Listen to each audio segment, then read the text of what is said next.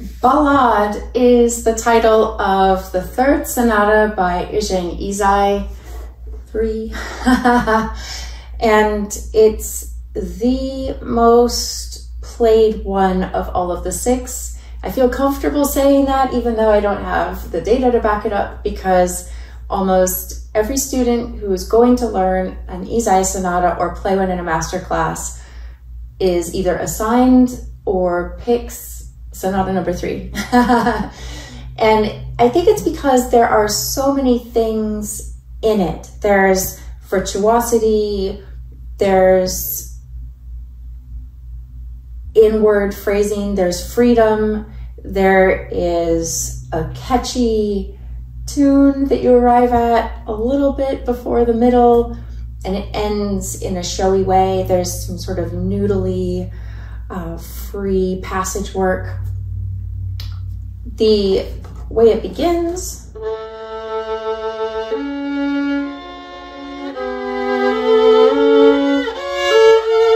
it starts small and opens up so you feel like something big is going to come.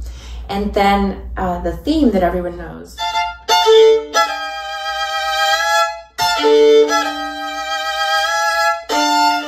There are a lot of different ways to play it. When you're first learning Ysaÿe's language, it's hard to know how far to push it, because it's da-dum, da-dum, ba-dum, ba-dum, bum, but it doesn't sound right if you just do it like that.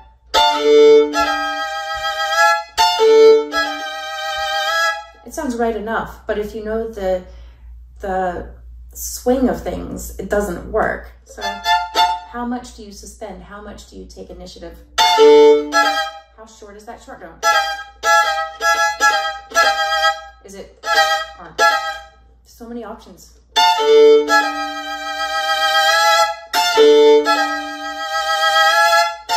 And how long do you wait? The thing is, it all fits the violin naturally, all of those versions, yet it's very easy to start doubting yourself as soon as you commit to what you're doing. So you have to just feel it and go. With this particular piece, I think the key to making your own decisions is understanding who it's written for. It was written for Georges Enescu, and he was a spectacular player who had such a sense of rhythmic freedom. You see it in his most famous work. I think it's his most famous work for violin and piano, at least, his third sonata. So here we have Ysaÿe, a very knowledgeable, legendary violinist who undoubtedly knows Enescu's work. The third sonata is such a trademark piece by Enescu, and Ysaÿe gave Enescu Ysaÿe's third sonata. You have numbers at work.